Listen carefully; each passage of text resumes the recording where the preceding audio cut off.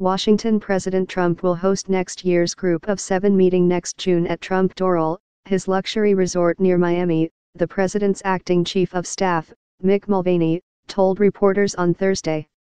"It's almost like they built this facility to host this type of event," Mr. Mulvaney said during a press briefing, quoting what he said an unnamed official had told him before quickly saying that the issue was not a conflict of interest.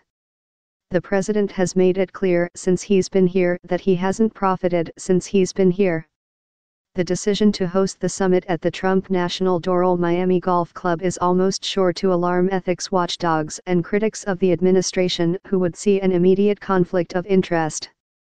Hosting the Group of Seven meeting of world leaders at a Trump property could provide a windfall for the Trump organization and raise the resort's profile around the world. Donald Trump's brand is strong as it is," Mr. Mulvaney said when asked about possible criticism. "It's the most recognized name in the English language. The president has been publicly laying the groundwork for hosting the meeting." At the Group of Seven summit this year, held in Biarritz in the south of France, Mr. Trump suggested that his luxury golf resort, west of Miami, would be a great place to hold next year's meeting. "It's got tremendous acreage, many hundreds of acres, so we can handle whatever happens," Mr. Trump said. "People are really liking it, and plus it has buildings that have 50 to 70 units.